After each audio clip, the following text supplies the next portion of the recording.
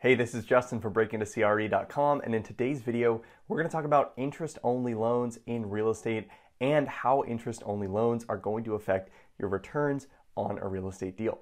So if you're trying to decide on what financing works best for you and your specific situation, make sure to stick around for this video.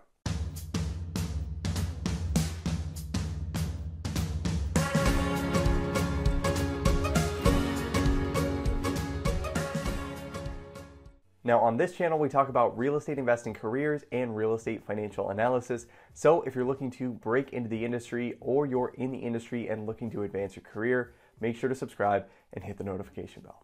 Now, if you've been in commercial real estate for a while, you've probably heard of an interest-only loan before. And an interest-only loan in commercial real estate is exactly what it sounds like. It's a period of time during the loan term where you're only going to be responsible as the borrower for interest payments rather than interest and principal payments on the loan. Now, at face value, that might sound like a pretty good deal and a no-brainer to do, but in this video, what I wanted to do is break down how interest-only loans are going to affect your key returns on a real estate deal. Now, there are three really big effects that an interest-only loan will have on your deal and your return metrics versus an amortizing loan, and that's what we're going to talk about in this video. Now, the first and probably the most obvious is that an interest-only loan is going to increase your cash flow and your cash-on-cash return. Now, it's pretty clear that your cash flow is going to increase if you don't have to pay principal payments for that month. So, for example, on a $7 million loan at a 4.5% interest rate, amortized over 30 years, you would pay $425,616 per year in total loan payments. But in that same scenario, if you assume the loan payments were interest only, you would pay only $315,000 per year, which would produce an additional $110,616 in cash flow during your interest only period. But when you look at it from a cash on cash perspective, meaning the cash flow that you received as a percentage of your equity invested up to that point, that's where you start to see even bigger differences. So if we assume that that $7 million loan is on a $10 million acquisition, that means we have $3 million of equity invested in the deal. So a difference of over $110,000 per year would mean a 3.7% difference in cash on cash returns each year, which is huge, especially for investors looking for a high yield on their deals. So for an investor base that is very focused on cash flow yield, adding an interest-only period into your loan can increase your cash-on-cash returns significantly and take that value from 3 or 4% to maybe 7 or 8%, which is a much more attractive number to investors. Now, even with higher cash flow on the deal, a downside of an interest-only loan is that it is going to decrease your profits on the deal, assuming that everything else is equal.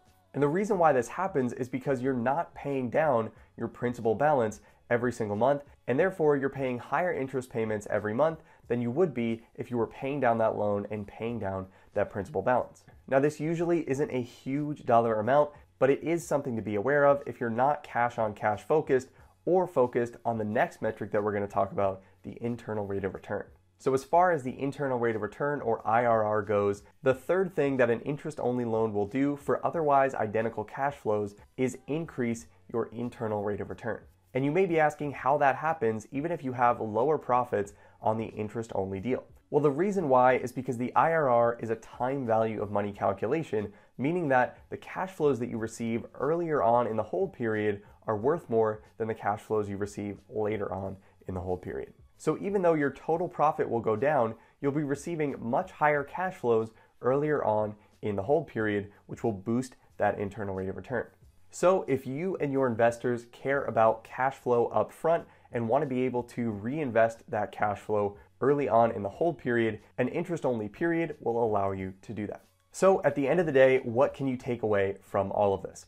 Well, the first thing is that if you're looking for cash flow and your investors are looking for a cash-on-cash return, an interest-only loan period during that loan term is going to be your best bet to do that. This can also be a huge help when you're undergoing a renovation at a property and you're expecting some lower occupancy rates and maybe lower rental rates over the next 12 to 24 months. Another thing to take away is that if you're a sponsor or putting the deal together and you're compensated based on internal rate of return or IRR hurdles, adding an interest-only period into your loan term is going to be beneficial to increasing that internal rate of return and increasing your profit split at the end of the day, assuming you hit those required returns.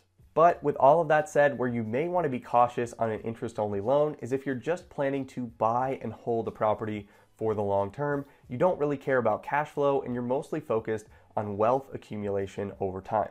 If that's the case and you want to maximize profits on the deal, adding an interest-only period to your loan term probably isn't the most advantageous thing you could do. Now, there are a lot of ways that real estate financing structures can affect your returns on a commercial real estate deal. So if you want to learn more about that, real estate finance and real estate financial modeling in general, make sure to check out my free real estate financial modeling crash course, and I'll link that in the description below. So if you want to see more content like this, make sure to let me know by hitting the like button, subscribe to the channel, and share this with anyone else who might find this helpful. Thanks so much for watching, and I'll see you in the next video.